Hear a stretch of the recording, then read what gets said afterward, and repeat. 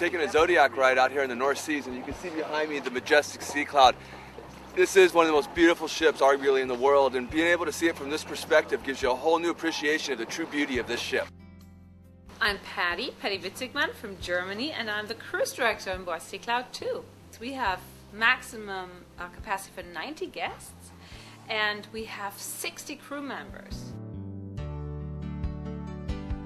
I can guarantee that there is, from the interior design, nothing like the Sea Cloud 2 because it is in that 30s style from the original Sea Cloud, so that was modeled kind of after her, but it has this 21st century standard of technical equipment, and the size of the cabins are, I think if you compare it to other ships, they're enormous. They're great.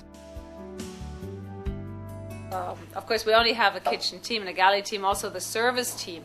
They only come from the best European houses that you can have. They go through very hard training.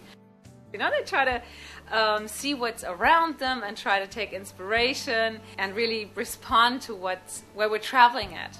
And that's very special. I think for me the most special thing about Sea Cloud and Sea Cloud 2, of course, is that you have small, very fine group of guests, and you know them by name on the night they embark.